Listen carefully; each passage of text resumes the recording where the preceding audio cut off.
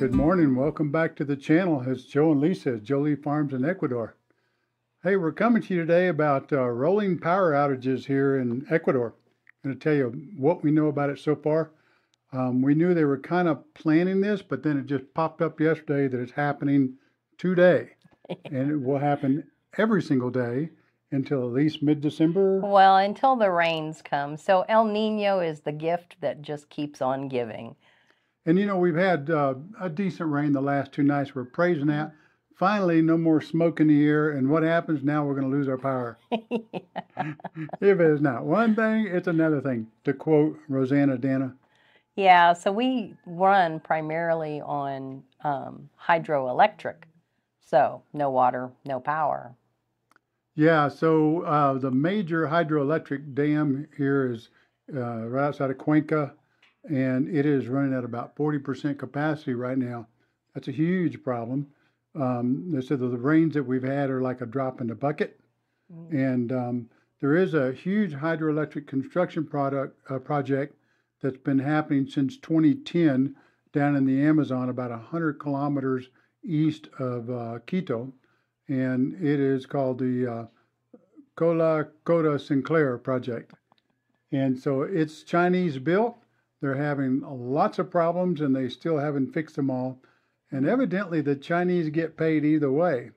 So I don't know if that's true or not, but that's what I've been reading in articles. So if that's true, I got to wonder about the lawyer who let that contract go through. Well, and I have to wonder about all that whole solar farm. I mean, not solar farm, wind farm. Yeah. There is a huge wind farm here. Where's the power?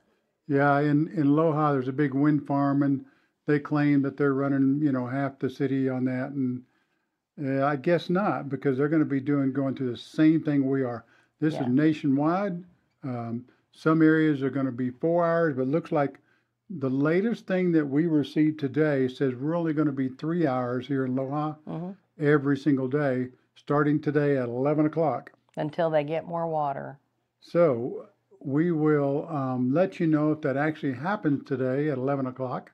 We'll be waiting with bated breath.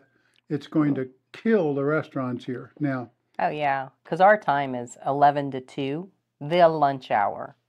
Yeah. But it's looks like all of Loja, all of Vilcabamba, our whole area is going to be, I think even Saraguro is on that list.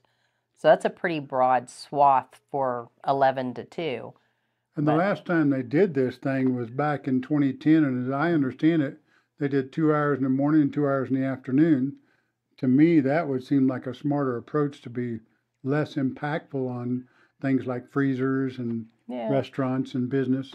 Well, it just goes to tell you that always have your backups in place. So when you're planning your home, make sure every single time one of these little hiccups come, which when we got here in 2018, our power went out a lot. And it wasn't planned outages, it just went out a lot. And so part of trying to overcome that, because we never knew how long it would be out, we ended up with a generator.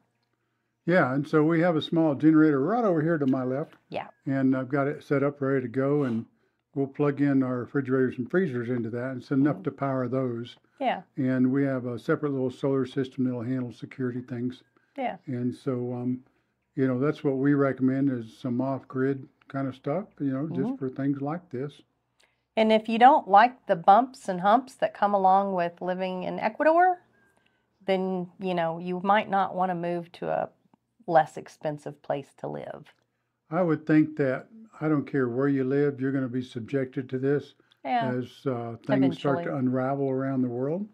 The U.S. certainly has had rolling power outages and will again. We'll see it in Canada. We'll see it in France. We'll see it everywhere. It's going to happen. So the better prepared you are for those kind of things, the less impactful that's going to be for you. True. At least they know what's going on. They know why it's happening. I think Noboa, the new president-elect, is saying he's going to try to make it to where we don't have as many of these types of problems. But from 2010 to 2023, that's not too bad. Yeah. So, and Noboa, keep in mind, his term is only going to be 18 months. He Yeah, has a shortened term, and so he'll have to win re-election to get a full 4-year term. true. So 18 months, there's not a lot you can get done. I mean, Maybe not done, but maybe maybe started. maybe started. He might be able to put some pressure on the Chinese to get the power plant in the Amazon online and working. That would be a huge benefit. Yeah, yeah. All right, so that's all we know, and it's like always here in Ecuador, information is subject to change by the minute. Yeah. So we'll let you know if something new comes up, new dates, times, anything out of the ordinary. We'll give you a heads up, and we'll probably in about a week do an update and let you know how this is working out with Yeah. the power here, and so make sure everybody's doing fine. Yeah, getting a whole lot of information ahead of time. At least we knew as of yesterday power would be going off today.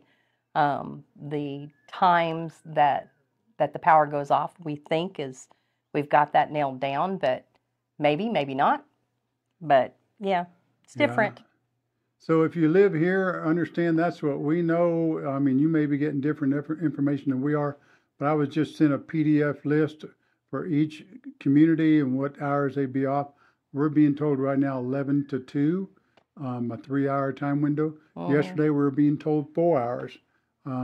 So don't know what'll happen, but after today we'll know better. Yeah, I like 3 hours better than I 4. like 3 better than 4. I like 2 and 2 better. I mean, I think that's reasonable, but hey, we don't make the rules. No, it's an adventure every day. All right, so that's all we have for today. Ciao for now.